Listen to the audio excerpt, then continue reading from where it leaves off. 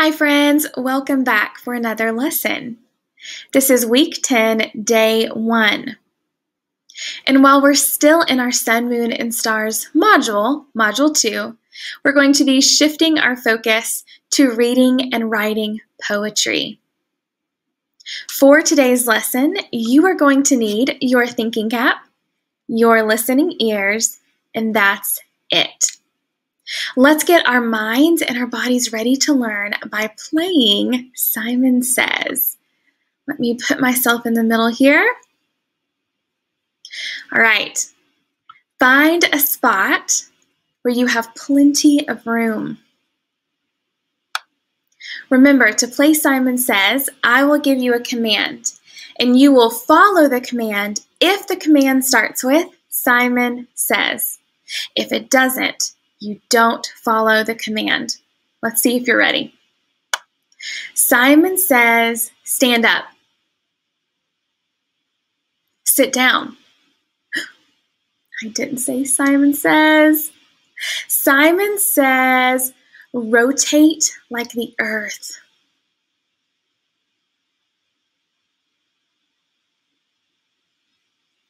Simon says, stop. Simon says, show me what you do when the stars are shining.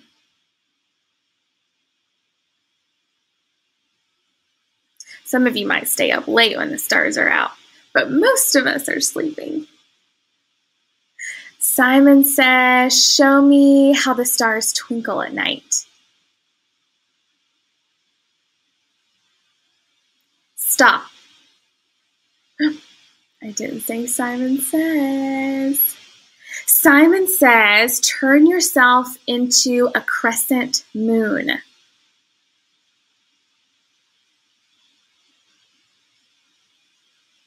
Simon says, turn yourself into a big round moon.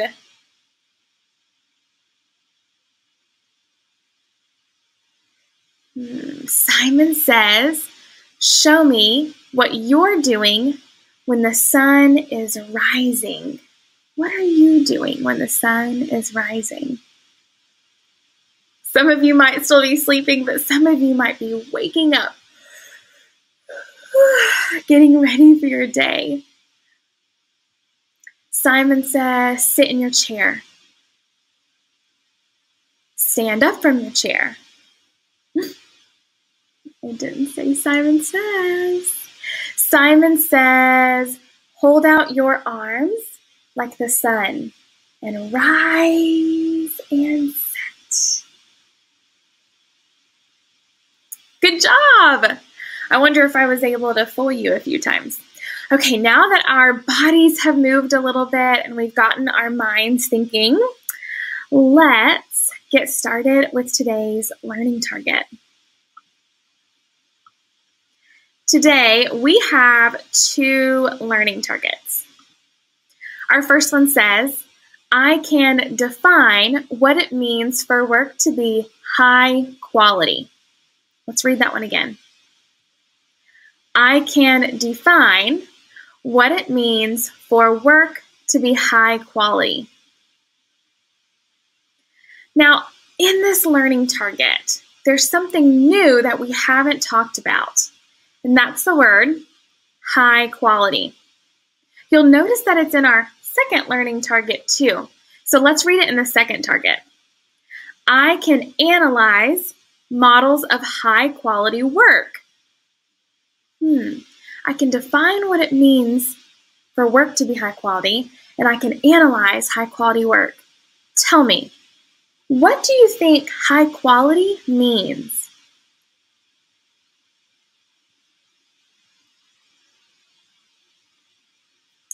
Right, it means good or the best, or we can even say it's excellent. Say that with me. Excellent. High quality work is excellent. So we are going to be defining what it means for your work to be excellent. What does that look like? Then we're going to analyze models or examples of high quality work, of excellent work. Now, there's another word in here that's might be new for some of us, analyze. Analyze means to look at something really closely. So we'll be looking really closely at models of excellent work. I have a piece of work, a piece of writing that is high quality or excellent, and it was written by a first grader. This piece of work is called A Life Cycle of a Butterfly by Havana. We're going to read this text that Havana has written, and then we're going to go through and decide what made this text so excellent, so high quality.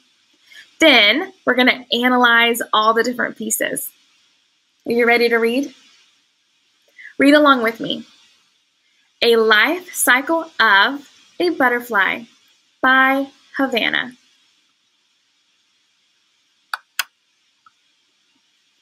The egg is sticky.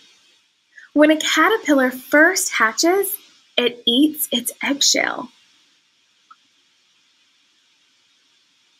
The chrysalis has little holes so it can breathe. The caterpillar molts the skin and it turns into a chrysalis. A chrysalis can last a year. When the chrysalis is dark, it is close to turning into a butterfly. I just learned a whole bunch of facts from this piece of writing from Havana. And I have to say that I think this writing is really high quality. It was easy to read, it taught us something, the illustrations were detailed. But I want you to tell me, why do you think that this work is considered high quality or excellent? What do you think?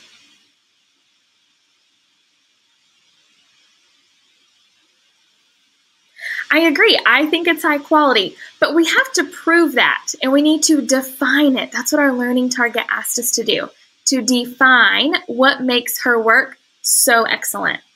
Now, in order for us to define it, we're going to use a checklist. Have you ever used a checklist or maybe a to-do list where you go through each of the items and you check it off? We do that with our learning targets every time, right? To show if we met the target or we didn't meet the target, right? Let's use a checklist for this piece of writing. Our checklist is called High Quality Work Checklist. There are 2 pages. Here is page 1. Here is page 2. Page 1 is mostly about the details of the text. And page 2 is mostly about the conventions. And conventions are the rules to writing, the spelling, the punctuation, all of those things that make the text or the writing easy to read. So looking at both pages, that's a lot to look at. So let's get rid of this page for now, and we'll come back to it later. Whoop. Now we can just focus on this checklist. The first one says, descriptions make sense and create a picture in the reader's mind. Descriptions make sense and create a picture in the reader's mind. When I was reading that writing from Havana, did you feel like it made sense? I think so too. And when I was reading it, could you paint a picture in your mind of what was happening with the chrysalis? Yes. Now, we have to really make sure because our checklist wants us to have evidence or proof. So let's bring up her writing. And I am going to make myself just a little bit smaller so that we can really focus on her work. Okay. Let's read her writing on this page. And we want to make sure, does it make sense and does it paint a picture? Okay, we're just going to focus on the first sentence. The chrysalis has little holes so it can breathe. Does that make sense? It sure does. Now this time, I'm going to read that sentence and you are going to close your eyes and see if you can paint that picture in your head. Okay, close your eyes. The chrysalis has little holes so it can breathe. Open your eyes. Show me a thumbs up if you were able to paint a picture of that chrysalis with holes. Yeah, and we can see it in the illustration too.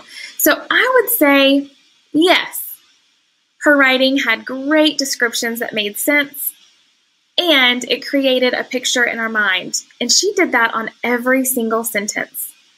Now, we have to have evidence. So let's drag this sentence all the way up here. That's our evidence or our proof, okay? Nod your head if you're following along. All right, let's go to the next one. Uses adjectives correctly. Adjectives are describing words. Does she use her adjectives correctly? Let's look for some evidence. Now, we've already used this page, so let's look at a different page of her writing. Let's look at this one. The egg is sticky. Egg is the noun, right? The egg is sticky. What word describes that egg in this sentence? Where's the adjective?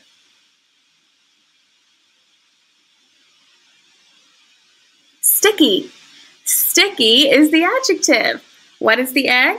The egg is sticky.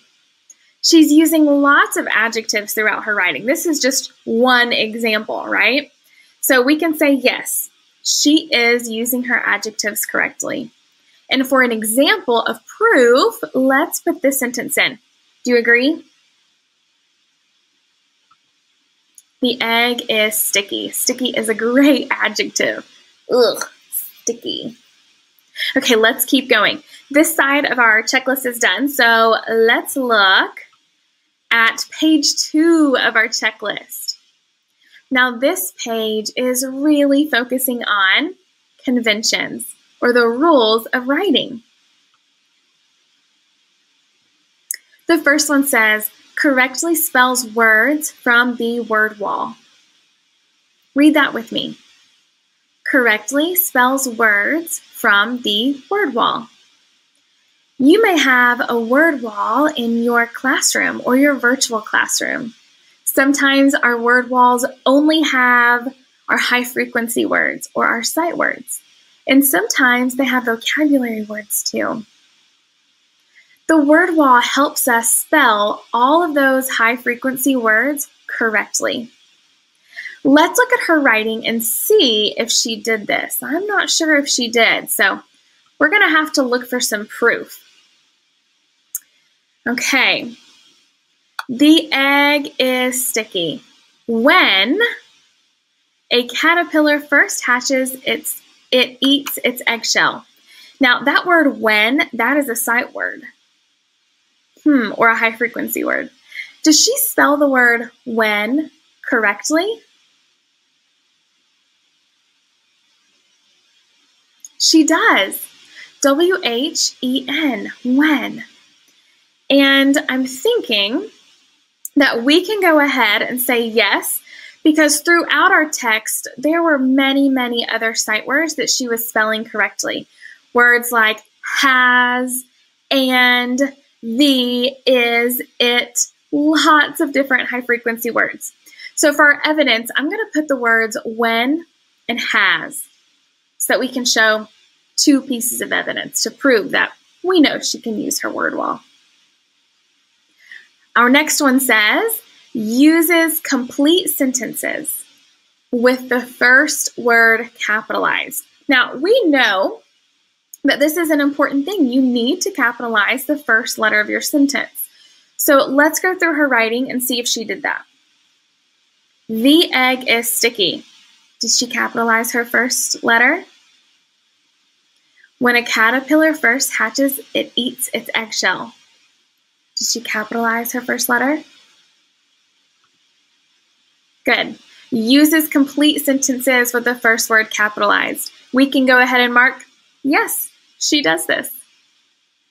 Now, we also know that she did this on the other page too, right?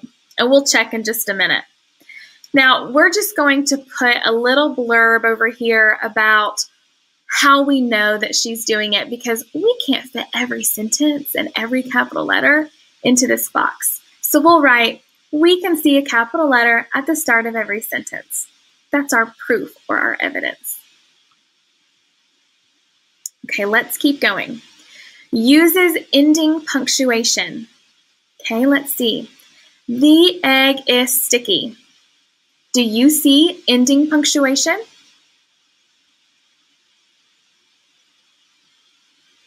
Yes, she has a period at the end of the sentence. Let's check the next one. When a caterpillar first hatches, it eats its eggshell. Do you see ending punctuation? Yes, you do. And she does this throughout all of her excellent writing. So we can mark yes. Now we can't put every sentence into our evidence box, so we'll write, we can see a period at the end of every sentence. Now here we have both sides of our checklist. Let's go through and see, did she get a yes on every single category? Descriptions make sense and create a picture in the reader's mind. Yes. Uses adjectives correctly. Yes. Correctly spells words from the word wall. Yes. Uses complete sentences with the first word capitalized. Yes. Uses ending punctuation. Yes. Now, because we're on a video, I didn't have all of the time to look at every single page. But good readers and good writers always check all of their writing. Today, we just checked little parts of our writing, but we were able to find evidence that she can do every single one of these things. Since we were able to check yes throughout the whole checklist, do you think that her work is high quality work? Show me a thumbs up if you do. Yes, this is excellent work. And we knew that it was excellent right after we finished it, but we had to really analyze it and look closely at her writing for us to really be able to decide if it was high quality work. You are going to be writing your own piece really soon. And in order for you to write your piece, you have to know what high quality work looks like. And this today was a great model of what the high quality work looks like. Excellent work. You did a really good job looking at the work, defining it, and analyzing it. Today we had 2 learning targets. Let me move myself right here. Our first learning target said, I can define what it means for work to be high quality. Check. We decided that the definition of high quality work is that it has lots of details, like our checklist told us, and that the conventions of spelling are correct, and that we overall think that the work is excellent. Our second target said, I can analyze models of high quality work. Check, we did that too. We looked really closely at this model writing. When I say model writing, I just mean an example. Good job looking at high quality work today. I can't wait to see you get started on your high quality writing. I'll see you next time. Bye, friends.